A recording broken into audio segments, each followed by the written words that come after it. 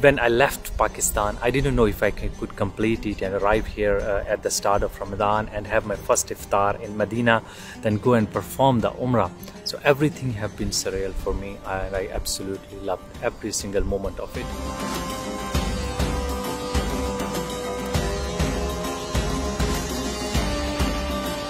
I actually started my Pakistan to Saudi Arabia journey probably in the first week of February, and I arrived here after more or less like 49 or 50 days in Medina, and from Medina I went to Makkah to perform my Umrah.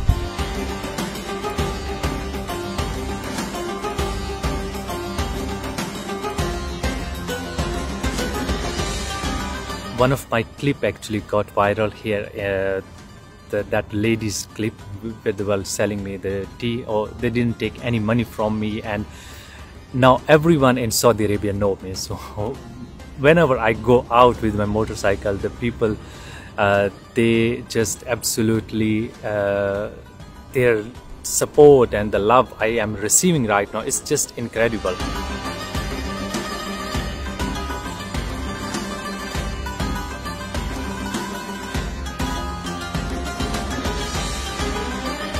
Till now I have visited probably around 83-84 countries. I haven't counted yet, but on motorcycle I have traveled around 12-13 countries.